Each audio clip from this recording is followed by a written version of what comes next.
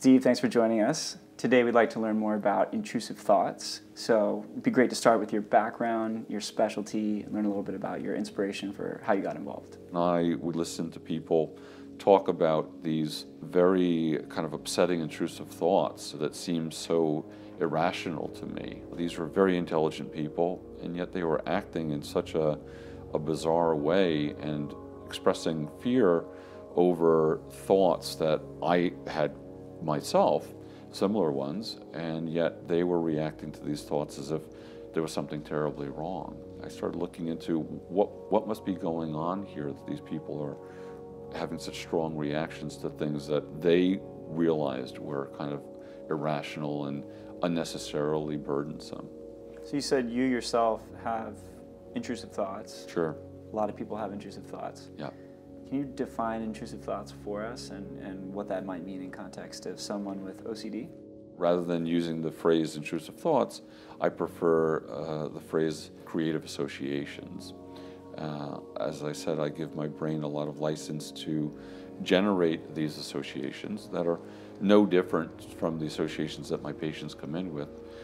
The difference is that when my patients have these associations, their brain reacts to them as if there's a crisis going on. So when I have an intrusive thought or a creative association, I literally just sort of thank my brain for sharing the experience of the heebie-jeebies that lasts no more than 2 seconds, and I just kind of go on with my day.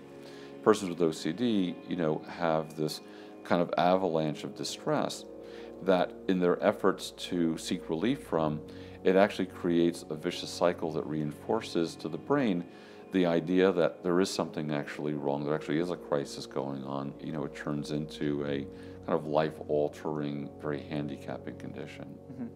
And so with respect to the types of intrusive thoughts, you had mentioned a mother who might be afraid that she's going to suffocate her newborn baby. What are some other examples of common types of intrusive thoughts? So the big three in OCD are about violence, the idea that we might act in a way harmful to others or ourselves, in some loss of control. Some people think that they've committed some violent act and they spend a great deal of time researching or contemplating whether or not that moment might have happened, while other people think that they might be capable of committing a violent act, and so they might stay away from knives or sharp objects.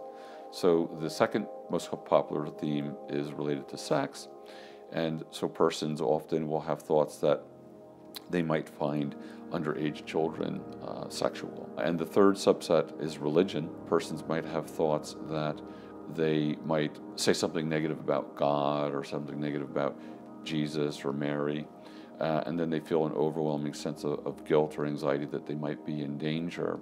So due to the nature of intrusive thoughts, the types of thoughts, do they speak to someone's character?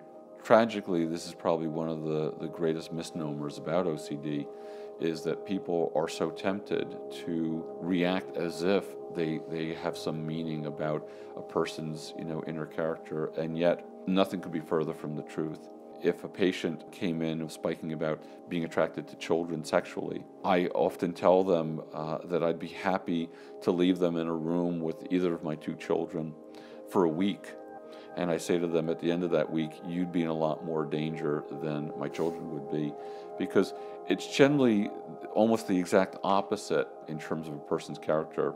The targets of the spike theme are really just a fabrication of the malfunctioning brain, and there's no authentic belief system within the person related to those associations.